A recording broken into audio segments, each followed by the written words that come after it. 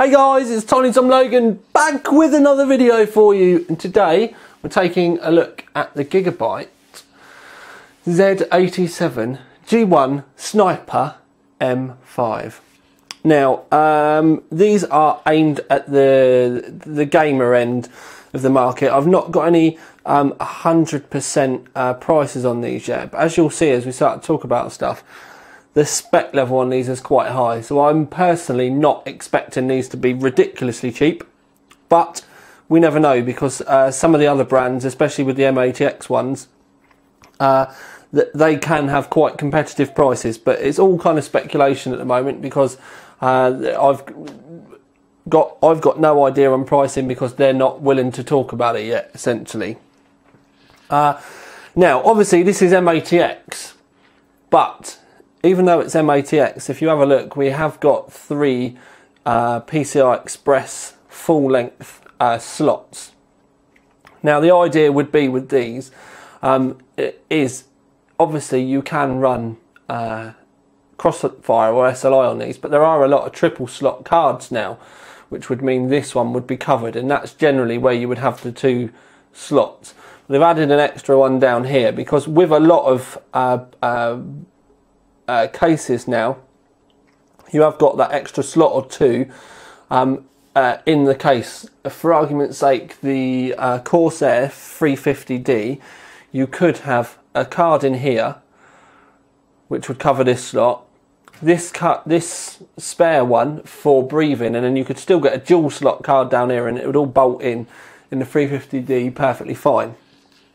Now, I can't talk to you about the way the PCI Express connectors are split up within the chipset, but what I can tell you is that the PCI Express lane up here, that's actually wired for 16 times, as in that's it's fully wired there, and these ones are actually just half wired, so 8 times. But like I said, I can't talk to you about the way that correlates with the way the chipset and the PCI Express within the chipset lanes all kind of split out. So it's complicated, but you know, I mean, I can tell you that if we look careful, well, you can see that just about here. You can see that it's not fully wired. But anyway, so right, free PCI Express, PCI Express 1. One of the main features on the Sniper stuff now is this. They've got OAMPs that you can change, and it does come with an OAMP upgrade kit. One additional OAMP included. I'm not sure on the details of that OAMP, but we'll find out when we actually start doing the reviewing.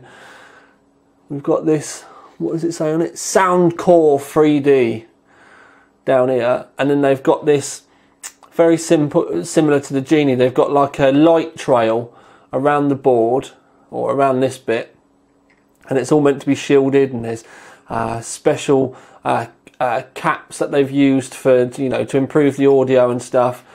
And around the back we can see that we've got a lot of gold. The audio connectors on the back are gold plated. There's gold plated connectors for the two HDMIs and the display port, but we've also got a dual link DVI at the back there. We've got a PS2 for motherboard. I know a lot of gamers still use PS2 mice or keyboards, normally one or the other, but we've got 2 USB 2s at the top, and then 4 USB 3s, and then Gigabit Ethernet. We can also see around the back here, this line is the kind of light up part of the PCB, so you'll be able to see that we're going to have a light down there and then a light round there. Now, heatsink, you can see that we've got the skull logo from the other G1 killers. Got a little beret on, sorry, I'm burping. Got a little beret on with the knife in his hand. It's a fairly kind of standard G1 killer design. Now, the reason why I'm shaking all over the place is I am in the light tent, but I'm sat behind my tripod. So I'm trying to do this the best I can with what's available. Anyway, LCD poster there. Obviously, if you're overclocking and stuff, because of the power regs. You can see that there's a few extra ones. This would be a relatively good overclocking board, so that can help you when you if you have any issues, you know, to diagnose any problems. Onboard power switch. We've got a couple of switches up here. There are some voltage readouts here that you can use for your multimeter should you want to use them. Reset switch, CMOS clear switch, BIOS switch there, and it says SB, but I'm not sure what that's for yet. Right, two CPU, well, it's got CPU fan, CPU optional fan headers up there, and then if I'm having a look round, we've got system fan 1 there where my thumb is, system fan 2 and 3 there, and I believe that's your lot. So you've got two, put it up where you can see, Tom, two CPU, I can't even stretch around, I'm hugging the flipping tripod.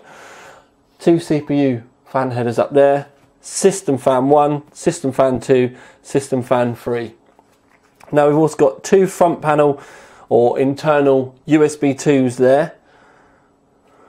Front panel USB 3 up there. It is 8 power CPU power up there. There's 6 SATA ports down this side. Again, I can't talk to you too much about what they are.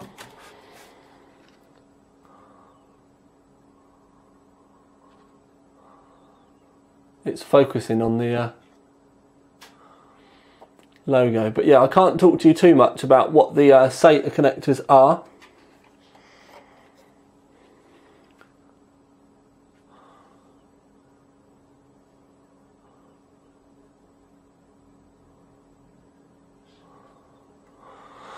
But yes, so we've got that. Now the heatsink design, essentially they're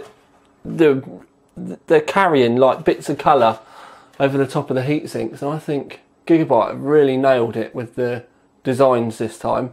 Obviously the green was really popular with the gamers, with the old snipers, because they started doing these with the 1366 socket. I've still got one actually. I've still got the Assassin. So the green has proven to be popular. I do think that the audio is going to be quite good for a lot of gamers, because not everyone wants to buy a sound card. So having this type of thing on board is going to be great. Got plenty of options for PCI Express and where you want to, you know, kind of locate your graphics card or graphics cards.